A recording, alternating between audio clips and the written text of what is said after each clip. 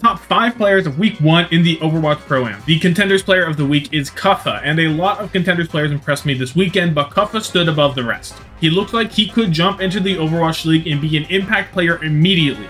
I was highly impressed with his primal mechanics, and he looked good even when Timeless was losing.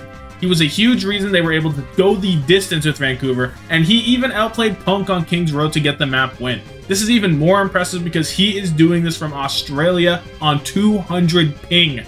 Insane stuff. Rookie of the Week is going to be Sugar Free, and I am so glad that he lived up to the hype. It was impossible to say before this whether or not he would continue his dominance with his hiatus, but man, he performed. He was always up to something on Tracer, he pulled out the Pharah, which looked great, and his Mei was just alright. I could definitely see him improving there, but it was okay, I guess. He hit multiple highlight reel plays every map and was the driving force of the Titans. I'm disappointed we won't see more of him in the tournament, but I am very excited to see how high he can peak as the Titans grow as a team. Support of the Week is going to be Chorong, and his play to scout Heesang out of invisibility really sticks out to me here. These kind of micro plays that go under the radar but heavily influence the outcome of team fights are just my favorite.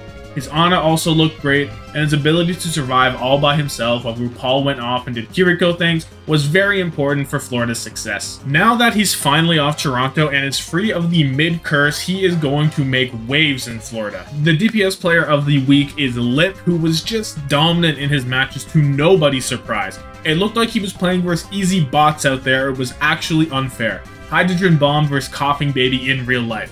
Of course, his hit scan was just the best, but also his Sombra did not die versus the Saints. He dropped a nuke on them. It was not reasonable.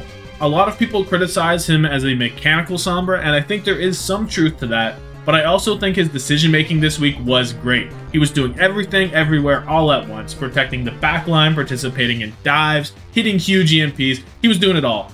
All of Atlanta looked absolutely fantastic, but Lip is Lip. Tank of the Week is going to someone who is starting a early MVP campaign already. His Winston looks elite, and when he flexed the Ramatra and the Sigma, he looked great as well. He has honed his skill to dance the line between feeding and being as aggressive as possible, and it looks like Florida are leaning into it heavily and basing their entire playstyle around it.